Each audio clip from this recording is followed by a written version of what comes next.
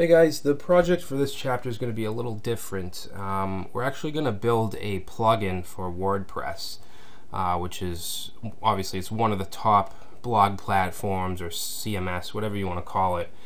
So what we're going to do is build a plugin slash widget, and it's going to basically be a contact form that we could put on the sidebar or wherever the template has positions for widgets. All right.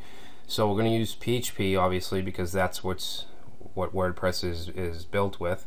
But we're also going to use jQuery and Ajax to process the form. We'll ultimately use PHP to send the email, but we're going to make our posts and stuff through Ajax, through jQuery and Ajax. All right. So the first thing we want to do is install WordPress, and that's what we're going to do in this video. All right. If you want to learn more about building plugins and widgets, I'd suggest going to codex.wordpress.org/writing-a-plugin, and it has a lot of the steps that we'll be doing today, and also /widgets API if you want to learn more about building widgets. Alright, so I'm going to go ahead and download WordPress from wordpress.org. The current version right now is 3.9.1. Alright, so we need to install this on our server.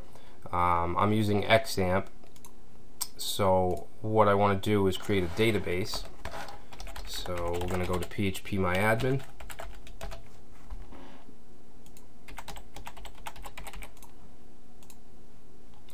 And databases, and basically we're just going to have a default WordPress installation, and then we're just going to add our plugin. I'm not going to go through and create articles or menu items or things like that, because that's not really what this course is. It's not a WordPress course.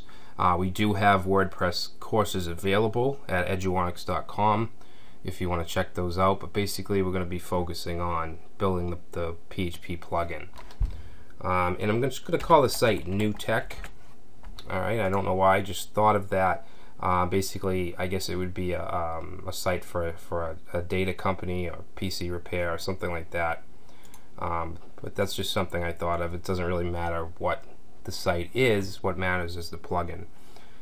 So we have an empty database called New Tech. Alright, so now I'm going to go to my htdocs folder, which is my server. And I'm going to create a new folder, and I'm going to call that New Tech. And what we want to do is bring over our WordPress download. So you want to open the zip file, and then we're just going to grab everything that's in there and bring it over to the New Tech folder.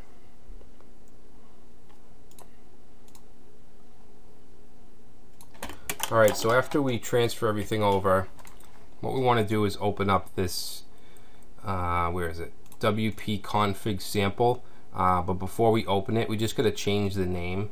So we just want to get rid of this -sample. So it should just be wp-config.php.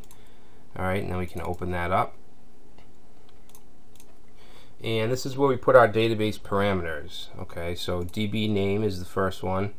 So we named it New Tech.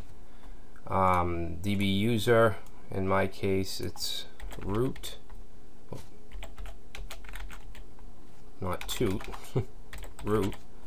And then the password, put in my simple password here. And localhost is good.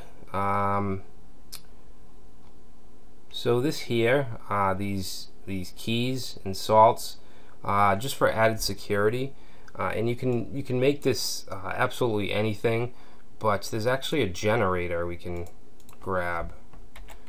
We'll say WordPress key generator. Okay, so it's this api.wordpress.org/secret key 1.1 at this time /salt, and we can just grab all of this. And you don't need to do this, but it's just I always do it. It's just added security. So we'll paste that in, so that's good. Down here, another security issue is the prefix. hackers know that the default prefix is WP, so you may want to change that. I'm just going to leave it because we don't really need to do that, but if it's a production site, I'd suggest changing this. Alright, so I'm going to save that. Alright, now what we want to do is go to localhost / newtek, and this will take us through the installation process. Okay, site title, username, just say admin, password,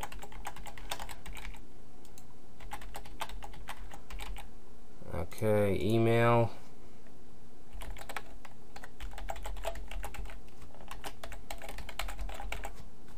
okay. If this is a production site, you most likely want to keep this checked to allow search engines to index the site. I'm going to uncheck it because this site's pretty much going to just be deleted after, and obviously it's not live. Okay, install WordPress. Okay, success. Now we can go ahead and log in.